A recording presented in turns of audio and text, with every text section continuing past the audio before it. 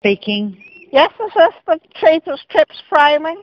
It is. Okay, well, I've seen I going down to Woolworths the other day, and I've seen one of those Smiths, the salt and vinegar for $1.50. Now, if you're saying the cheapest chips, are you going to give it to me for $1.50? Because that's what I have in mind, you know.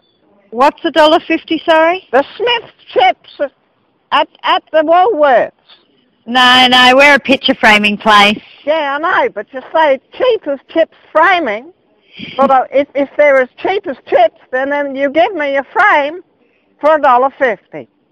No, sorry. Well, that's false advertising.